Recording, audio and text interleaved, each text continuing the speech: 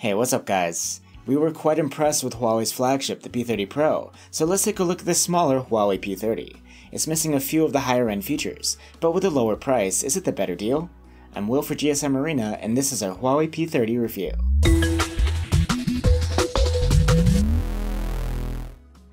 The Huawei P30 is made from Gorilla Glass with an aluminum frame, pretty typical for a flagship these days.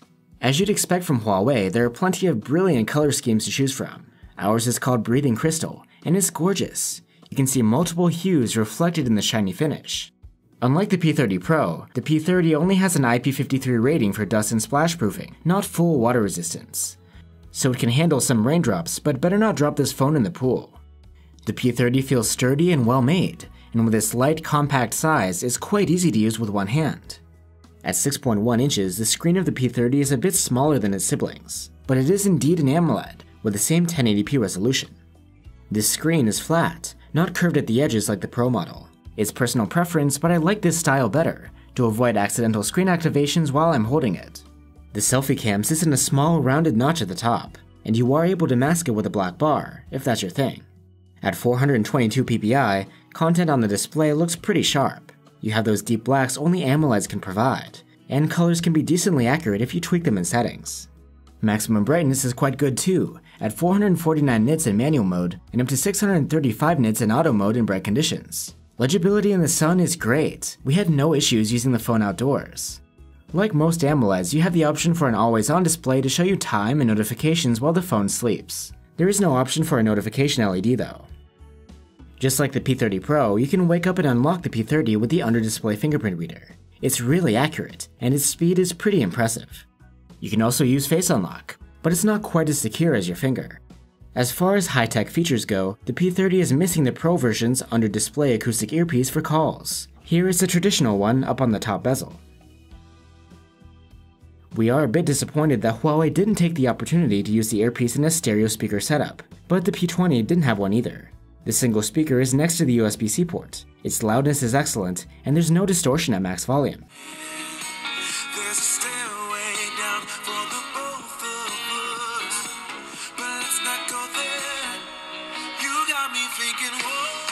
The P30 has a 3.5mm jack, unlike the Pro version, so you don't need to worry about using an adapter to plug in headphones. Volume-wise, it's only above average, but it has better stereo separation than its bigger sibling. Our P30 has 128 gigs of onboard storage, though there are options for 64 and 256 gigs depending on where you buy it. It's expandable via the hybrid dual SIM slot, but you need to use one of Huawei's proprietary NM cards, which is kind of limiting. The interface of the P30 is Huawei's EMUI 9.1 over Android 9 Pie. Just like on the P30 Pro, version 9.1 brings a new EROFS file system. Files can be read faster, and operating system files take up less space. As typical of EMUI, all of your apps are kept on the home screen by default, but you can opt to use an app drawer if you want. Swiping down on the home screen opens an app search bar, and to swipe down from the top will get you the notification shade. Swiping to the left opens a Google newsfeed. And there is gesture navigation available, which works just as smoothly as on Huawei's other recent devices. Unlike the Pro version, there's no IR blaster on the P30, so you'll have to find some other way to turn on your TV.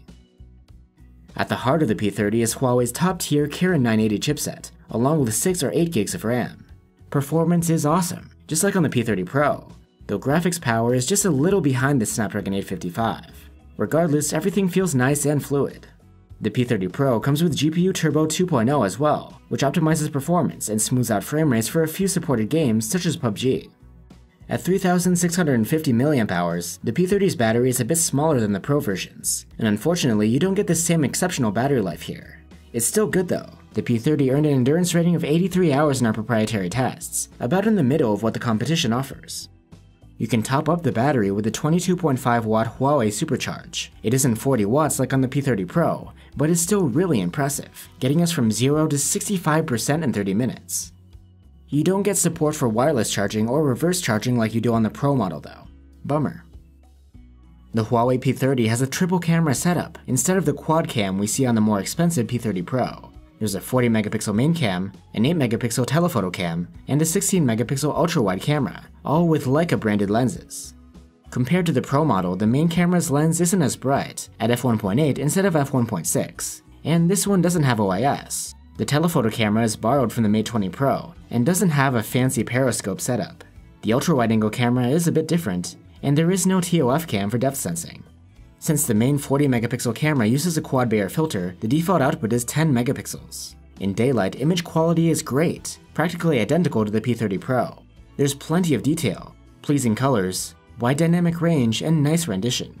You can opt to shoot in 40 megapixels, though these shots aren't necessarily packing more detail. Certain scenes do benefit from being shot in this mode, and it varies, so it may be worth playing around with. Now onto the ultra-wide-angle cam. Colors are a bit punchier than on the main cam, and dynamic range isn't quite as wide, but perfectly acceptable. Though its field of view isn't quite as wide as on the P30 Pro, we'd say that in good light, the P30's ultra-wide cam is almost as good. You can also use the ultra-wide-angle cam to shoot in super macro mode, which allows you to focus on objects that are extremely close. If the subject is still and there's plenty of light, you can end up with some really nice results. Even though the telephoto camera can't zoom as far as the periscope one on the P30 Pro, it does a great job. Images come out sharp and detailed. The dynamic range and contrast aren't quite what you get on the main cam, but you still get that nice color rendition. The P30's main cam and telephoto work together in portrait mode. How they interact depends on your zoom level. Regardless of the zoom, portraits have excellent subject separation and very nice background blur. In low light, we expected a bit lower quality from the P30's main camera compared to the Pro version. As it turns out, there's no need to worry. Low light shots are excellent.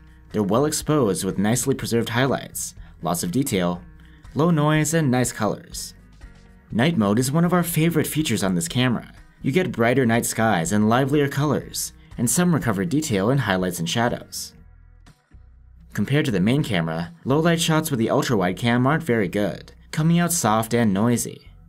Night mode really helps the ultra-wide cam a lot, giving you a brighter exposure, and bringing the quality up from barely usable to pretty decent. If you try to zoom in the dark, the phone either does a digital crop or switches to the telephoto cam, depending on the level of light. Just like with the other cameras, night mode does a good job in improving these too. For selfies, the P30 has the same 32-megapixel front-facing cam as the P30 Pro, which has fixed focus. You have to make sure that the phone is the right distance away from your face in order to get the sharpest result, and it's not necessarily a full arm's length. It does a respectable job nonetheless. There's excellent dynamic range, spot-on colors, and plenty of detail. The Huawei P30 can record video with any of its 3 cams in 4K at 30 FPS. Electronic stabilization is available on all cameras in all modes, but you can't disable it if you wanted to. Quality-wise, 4K footage from the main camera is quite the same as on the P30 Pro. There's excellent dynamic range, true-to-life color rendition, and great contrast. Resolve detail isn't the best we've seen though, and we wish the image was a bit sharper. Footage from the ultra-wide cam is passable but not great. Dynamic range and detail are both less than stellar. Videos shot with the telephoto camera let you get close to the action and offer reasonable quality as well. While detail is again not spectacular, there isn't much competition out there that can offer 3 times optical zoom. So that's the Huawei P30. You get an eye-catching design, good battery life, a gorgeous display, cutting-edge performance, and a versatile triple camera. But compared to the P30 Pro, you are missing quite a few things, like that curved screen and waterproofing. There's no IR blaster or wireless charging here, and you don't get the in-display earpiece. And as far as the camera goes, you don't have OIS or a TOF camera, and just forget about a fancy periscope telephoto cam. But all of that said, all of these things are more of a luxury than a necessity, and definitely not a deal breaker for most people. And since you're saving at least 150 euros here, the P30 is worth considering over the more expensive model. Even with its compromises, this is one of the best flagships you can get right now, and it definitely deserves our recommendation. Thanks for watching guys, and see you on the next one.